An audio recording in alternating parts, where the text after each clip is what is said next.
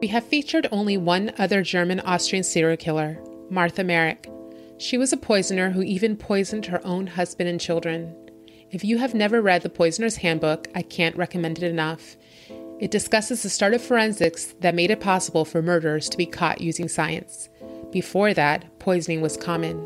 There are killers out there that we will never know about because they got away with it.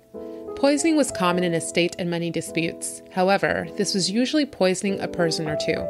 Some people would poison multiple people like Martha Merrick. Another, who is also a German female killer, is Gesche Gottfried, who we will speak about in this episode.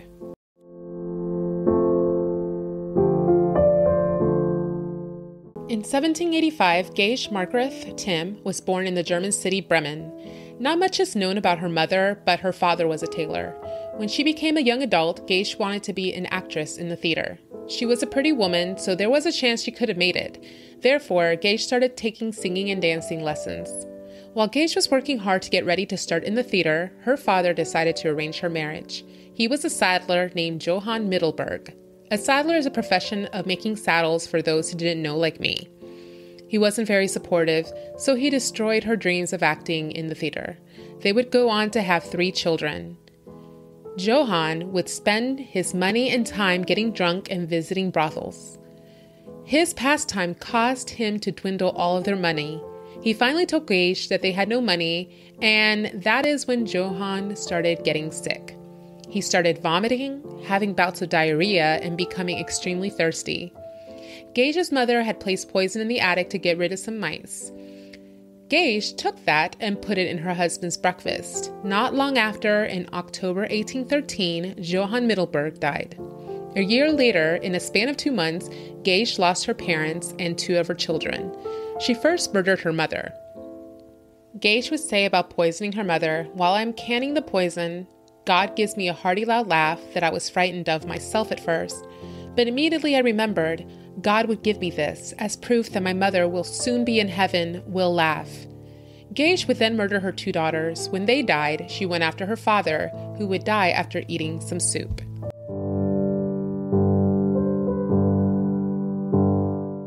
No one suspected Gesche. Instead, she was praised. Everyone admired her strength and ability to keep going after losing her husband, children, and parents. They started calling her the Angel of Bremen. A 3rd child, a son, and her brother would also pass away. Gesche would say about her son's death, "Why I let this boy live longer than the others, I do not know." At this time, she met wine merchant Michael Christoph Gottfried, where Gesche became Gesche Gottfried as we know her today. He seemed to be a good man and was her support during the death of her child. However, it didn't seem that was good enough for her. In July 1817, Michael Christoph Gottfried passed away. For years, Gesche remained alone and enjoyed the money from her second husband that he had left her. But in 1823, Paul Thomas Zimmermann, who was her neighbor, proposed to her. They didn't get married, but Paul seems to have still added her to his will. And in the will, he had left her his home. After a while, Paul Thomas Zimmermann also died. Gesche seemed to have been a fashionista and loved dressing in fashionable dresses while living a good life, now that she had the money from her second husband and the house that her fiancé had left her.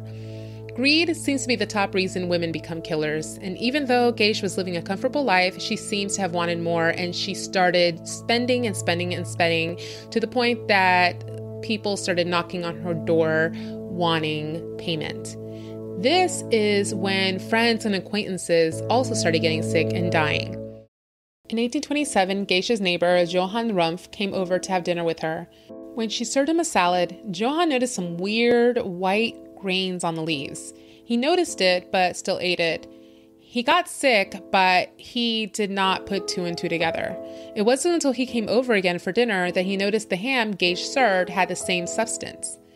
He asked her what it was, and she said that it was just part of the condiments. So when she wasn't looking, Johann took a sample and had a doctor analyze it. The doctor was able to identify the white grains as arsenic.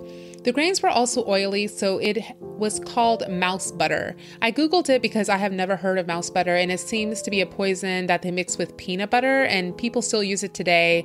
And that is how she seems to have killed the other people, is using the same substance. Johan and the doctor went to the police. When Gesche found out that she was about to be caught, she fled to another city called Hanover. She was still eventually caught, and in March 1828, she was arrested. During the trial, it was found that Gesche poisoned over 15 people, and she was sentenced to death. She remained locked up for 3 years, where Gesche said that she saw her dead family. Maybe it was guilt or sadness that she got caught. I did find some accounts where they said that she felt guilty, but that was only probably 1 or 2, so I'm not 100% sure about that. 3 years, on April 21st, 1831, she was led to the guillotine, where she was executed in front of 35,000 people.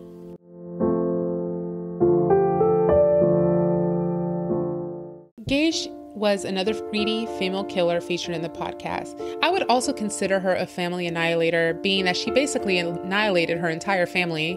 I always find it fascinating how people don't suspect a person when people are dying around them.